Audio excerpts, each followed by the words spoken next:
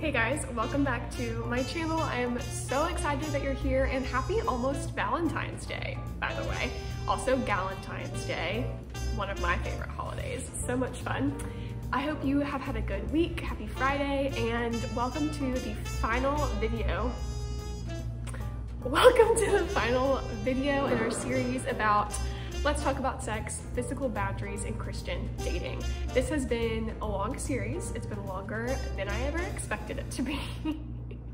It has been 10 videos long, and now this is our bonus video called 23 Non-Religious Reasons to Save Sex for Marriage. So I have been wanting to make a video like this for a long time. I'll be honest, I saw Emily Wilson, another awesome Christian YouTuber who I just love. She made a video called 30 Non-Religious Reasons to Save Sex for Marriage, and that video rocked my world. And I was like, everyone needs to see this. And there were a lot of things I hadn't thought about on that list and things I had thought about. And I was like, I want to make my own list. Like, I have my personal reasons and convictions around waiting to have sex. Around waiting to have sex until I'm married, but I just really think it's wise practice for literally everyone. And so I was like, let me come up with my own list from what I think and what like my friends and family think about this topic. And so I texted a lot of people this morning, family members, friends, people who are single, engaged, married. I just like, I'm blown away because they had really great reasons to wait and reasons that, confirmed what I was thinking and new reasons too. And so I made a list of 23 reasons to save sex for marriage. I want to start off by giving several prefaces or disclaimers to this video.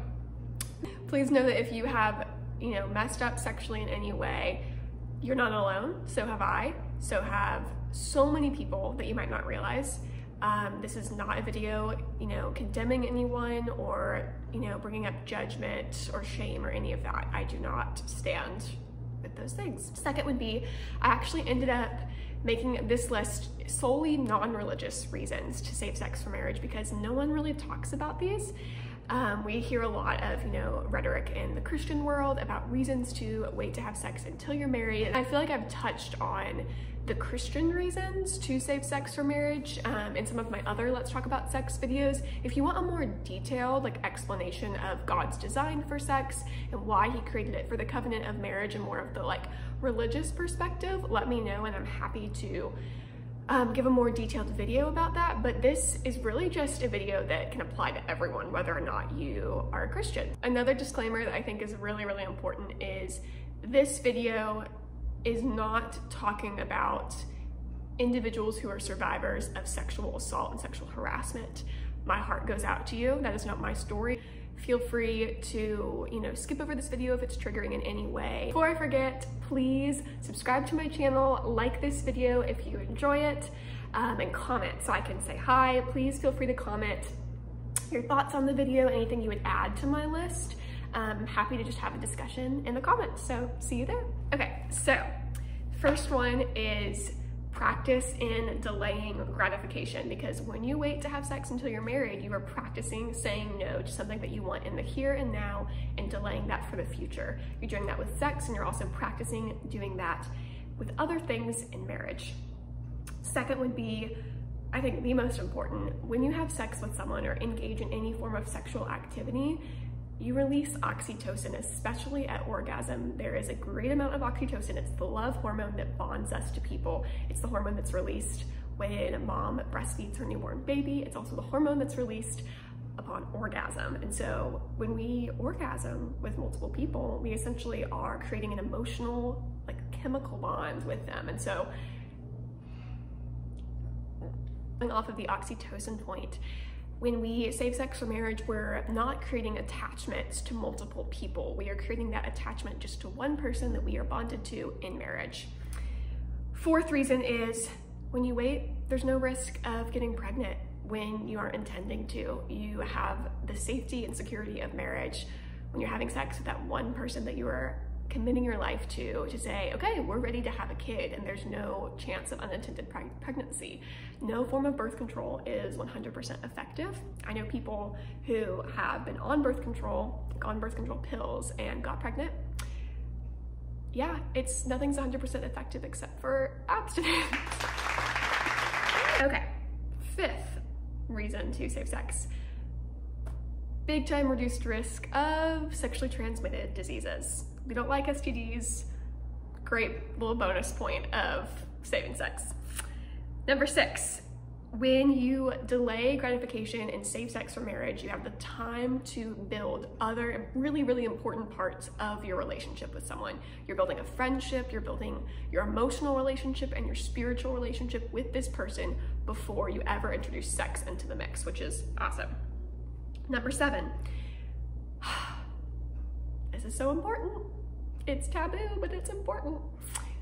When you don't have sex before you're married, you can really, it's a really good way to make sure that the guy is there for the right reasons and that he's not just dating you for your body.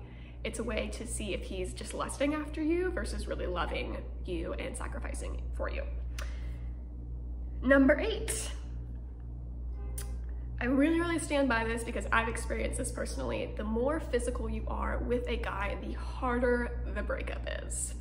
I know you don't want me to say that, you might break up with this person that you're dating and being sexually intimate with, but you might, and it hurts. And even if you haven't had intercourse, it's still really tough when those breakups happen. If you cross your boundaries physically, it makes it a lot harder because there is bonding that happens in the physical elements of relationships. So something to keep in mind. Let's see, what are we on? 1, 2, 3, 4, 5, 6, 7, 8. Number 9, sex outside of marriage makes relationships messy. It clouds your judgment, it clouds your emotions, it just gets in the way of getting to know someone for who they are as a person aside from the physical.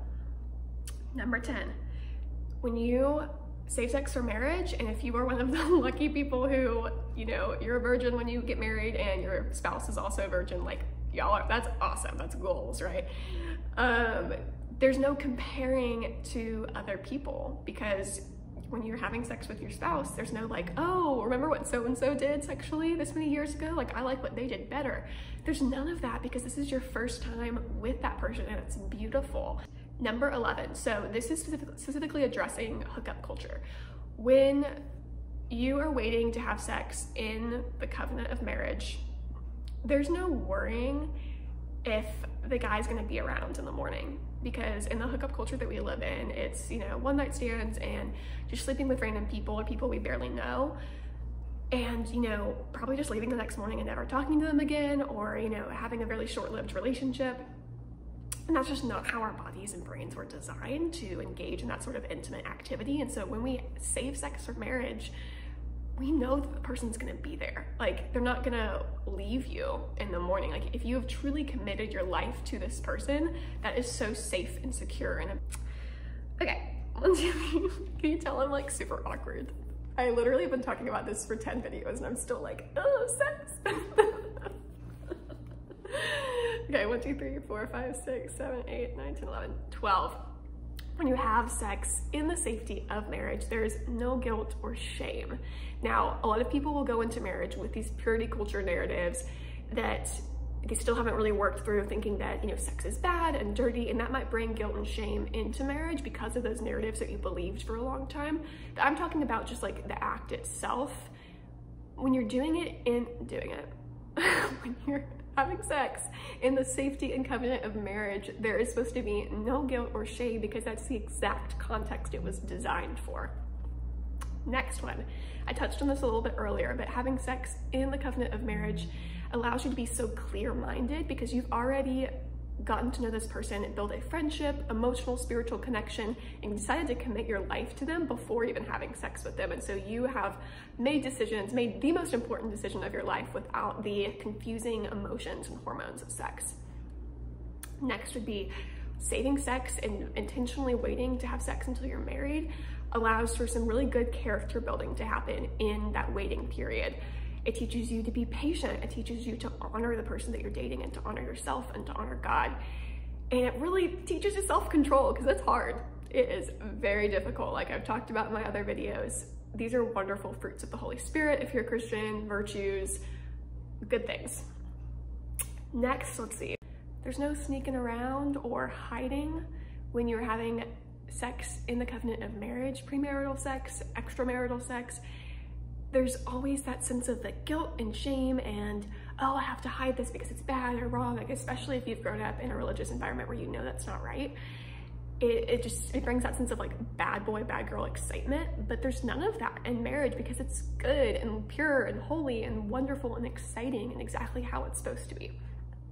Number 17, when you save sex for marriage with the person that you're gonna marry and you guys haven't had sex before, you get to build that part of your relationship together, just the two of you. You've started your new married lives and you're like, I am committed to this person for the rest of my life. We get the rest of our lives to figure out sex together. We get the rest of our lives to figure out what the other person likes, what they don't like, you know, how to have a healthy, good sex life. And that's such a beautiful, like wonderful gift. It takes the pressure off because you're like, this is my person for the rest of my life. Like I don't have to impress them because I don't know things. Like we get to figure it out together. A lot of people make the argument, well, why not just wait to have sex until you're engaged? Why marriage? What's the difference? You're still committing to that person. First of all, engagements can get broken off.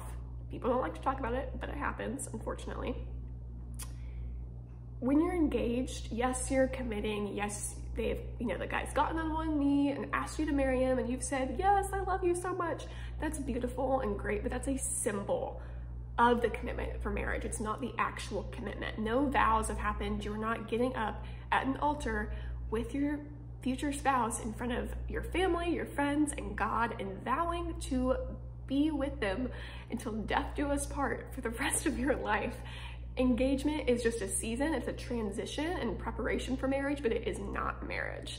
And that's really important.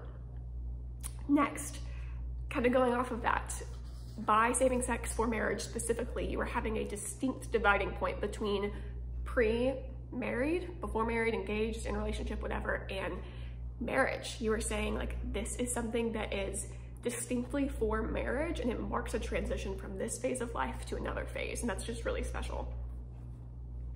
Next, this is like 19.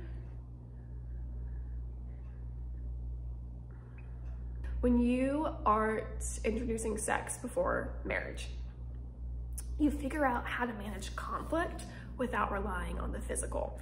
You figure out, okay, if we're not having sex, we can't just go do it to like get through this problem.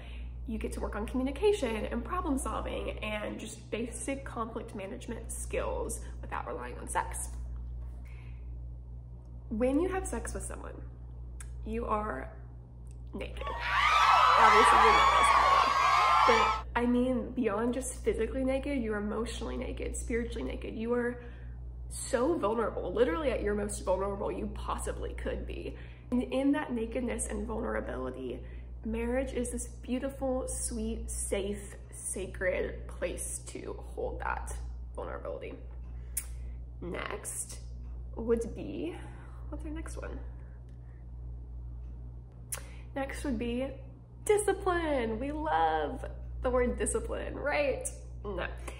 But really, waiting to have sex until you're married helps you build discipline because it's gonna take a lot of discipline not to sleep with the person that you're in love with. So, character building, character building, character building. Number 22. When you save sex for marriage, there's no worrying if he's gonna like your body and reject it when you're naked, right? That's a very real insecurity, especially for women, I feel like. Because when you build your whole relationship not based on sex and you wait to have that in marriage, you again are building that friendship and that emotional and spiritual bond and committing before you've even had sex with this person. They've obviously seen your body, like, you know, you wear clothes, you go to the beach, all the things, but they have chosen you and committed to you, and they're not gonna run away when they see you naked. Like, it's gonna be a good, exciting thing, I hope. And so you don't have that like body insecurity and like feeling like you're, you know, they just want you for your body and you need to change your body to get them to want you, and maybe they'll break up with you because they don't like the way you look. Like, that's not how marriage works. And last but not least, it is just special.